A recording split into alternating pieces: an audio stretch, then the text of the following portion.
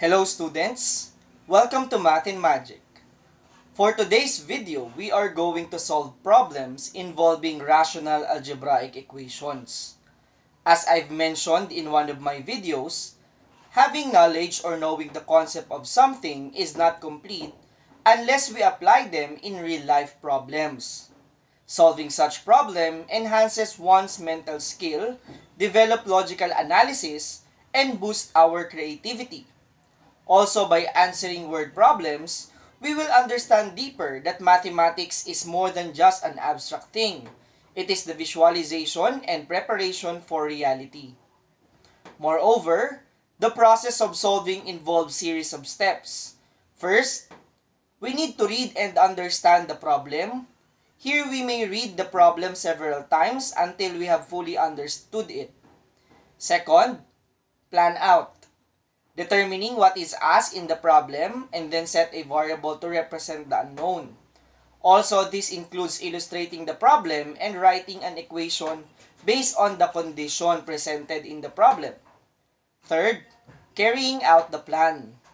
This is the solving process. Be sure to apply your knowledge and skills in solving rational equations. Lastly, check your answer if it satisfies the given condition in the problem. Now let us apply these steps in our first example. This one is a word problem. A tank can be filled by pipe B in 20 minutes more time than pipe A can fill the same tank. If both pipes are open, it takes 24 minutes to fill the tank. How long will it take each pipe to fill the tank? Before anything else, try to ask yourself if you understand the problem. If not, read again the item. Once understood, we may now illustrate the problem. Here we have a tank, more likely a water tank with two pipes connected on it. According to the problem, pipe B can fill the tank 20 minutes more time than pipe A. This implies that the sizes of two pipes differ. Here we expect that pipe A is larger than pipe B, since the condition states that pipe B takes 20 more minutes to fill the tank than pipe A. The longer the time, the most probably the smaller the pipe is. Next step, we will now represent the unknown using a variable. Here we will assume that the variable x will be the time it takes pipe A to fill the tank, and x plus 20 will be the time it takes pipe B to fill the tank. After this, we will now use the information stated in the problem to form our working equation. Here we will first construct a table to better see the relationships of the given. For the first column, let's say this is for the rate of the two pipes A and B. Earlier, we assumed that x is the time it takes pipe A to fill the tank. So representing the rate, we will write 1 over x. 1 in the numerator is for one complete work, or the tank full of water. For the second row, pipe B, the time stated in our assumption is x plus 20. So it will be 1 complete task over x plus 20. Next, we will have the second column. This will be for time in minutes the pipes will be open. In the problem, that is 24. And for the last column, to know the part filled by each pipe, we are going to multiply the values in the rate column and time column. For pipe A, 1 over x times 24, that is equal to 24 over x. For pipe B, 1 over quantity x plus 20 times 24, the product is 24 over quantity x plus 20. Now for the working equation, we will add the part filled by pipe A to the part filled by pipe B, then equal to 1 for one complete work.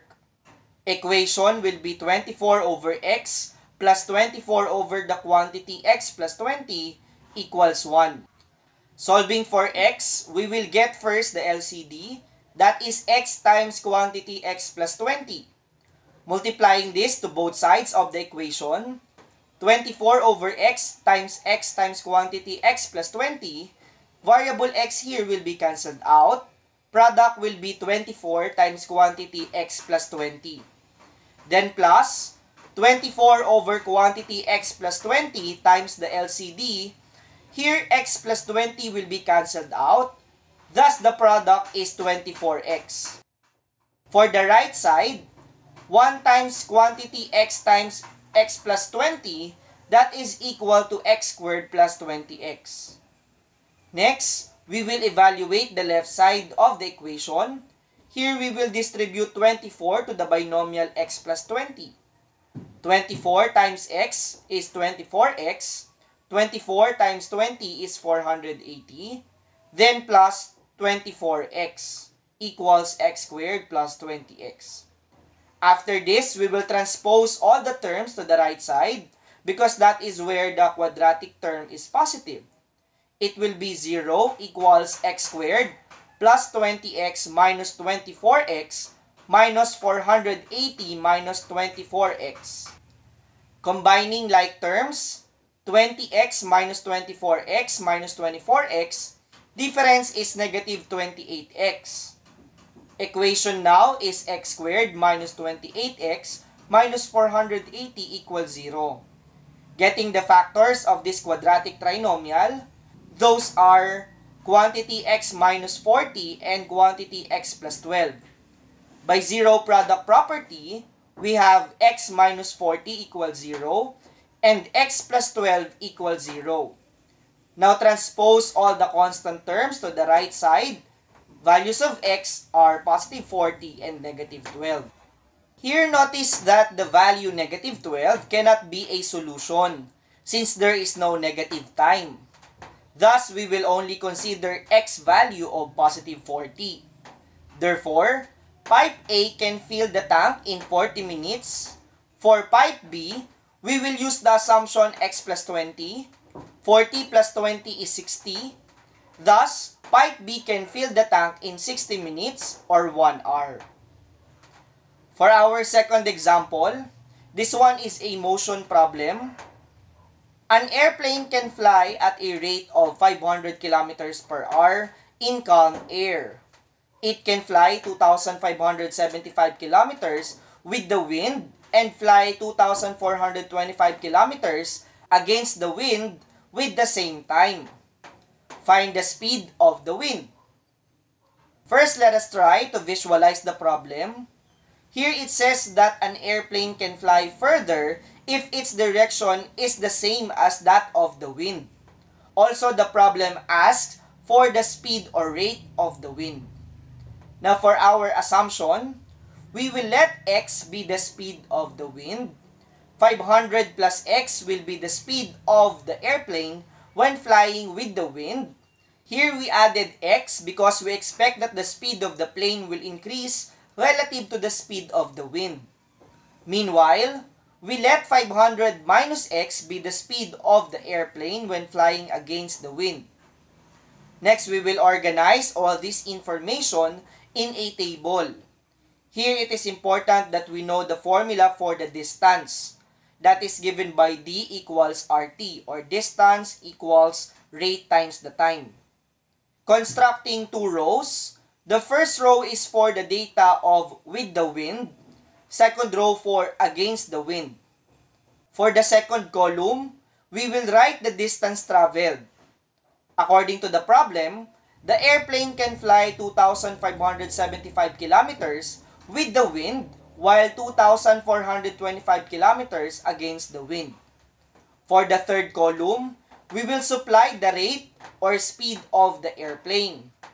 In our assumption phase, we say that the speed of an airplane when flying with the wind is 500 plus x, so we will write that here. For the next row, we will write 500 minus x, that is for the speed against the wind. After this, we will go back to the distance formula. D is equal to RT. In the table, distance and rate are already given, so that means we need to solve for the time. Manipulating the formula, time is now equal to D over R. Constructing the fourth column, time, for with the wind row, Time will be 2,575 or the distance over the rate 500 plus x. For against the wind row, that will be 2,425 over 500 minus x. Next, we will now formulate our working equation. According to the problem, the airplane can fly 2,575 kilometers with the wind and 2,425 kilometers against the wind at the same time. This means that the expressions we had in the column time should be the same. So our working equation now will be 2,575 over 500 plus x equals 2,425 over 500 minus x. At this point, we may multiply both sides of the equation by the LCD or use cross multiplication. Here we will use cross multiplication since that is easier. The denominator 500 plus x will be multiplied to the right side numerator 2,425 and the denominator 500 minus x will be multiplied to 2,575. After this, we will distribute 2,575 to the binomial 500 minus x. 2,575 times 500, that is 1,287,500. Then minus 2,575 times x or 2,575x. Now for the right side, 2,425 times 500, the product is 1,212,500. Then plus 2,425x. Next, we need to combine like terms. Here we will transpose negative 2,575x to the right side. That will become positive 2,575x plus 2,425x is 5,000x. For the constant term, 1,212,500 will be transposed to the left side. It will become negative. Now, 1,287,500 minus 1,212,500, the difference is 75,000. Solving for x, we will divide both sides by 5,000. X value now is equal to 15. Hence, the speed of the wind is 15 kilometers per hour. Now, to check if this value is correct, we will substitute this in our working equation. 2,575 over 500 plus 15 equals 2,425 over 500 minus 15. 2,575 divided by 515 is 5. 2,425 divided by 485 is also equal to 5. Therefore, the value 15 is correct. For our third example, a number problem, the denominator of a fraction is 3 more than the numerator. If both numerator and denominator are increased by 2, the resulting fraction is 2 over 3. Find the fraction. For this item, we will assume that n will be the numerator of the fraction. For the denominator, since according to the problem, it is 3 more than the numerator, we will set this as n plus 3. The fraction now can be written in the form n over n plus 3. For our working equation, we will apply the conditions stated in our fraction.